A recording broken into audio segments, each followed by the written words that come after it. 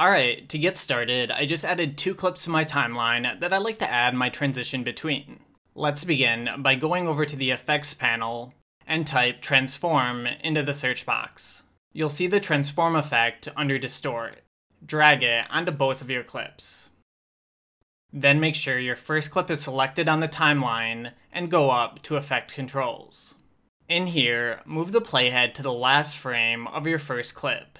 It'll show the second clip in the preview, but that's okay. Before we continue, I'm just going to zoom into my keyframe panel so you can see what I'm doing better. Okay, now down here you'll see the transform effect you added.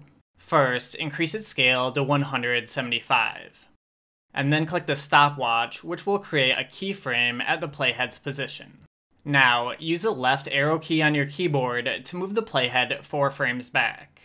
Then click this arrow button to reset the scale back to 100, and it'll also create a second keyframe.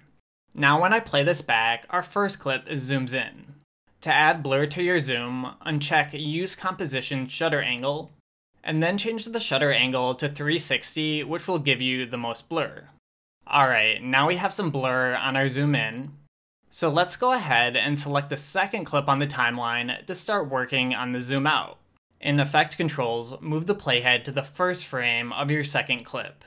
And like before, I'm going to zoom in so we can see our keyframes clearly.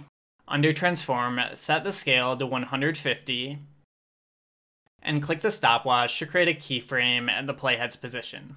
Use your keyboard's right arrow key to move the playhead forward 4 frames, then click the Reset button to set the scale back to 100 and create a second keyframe.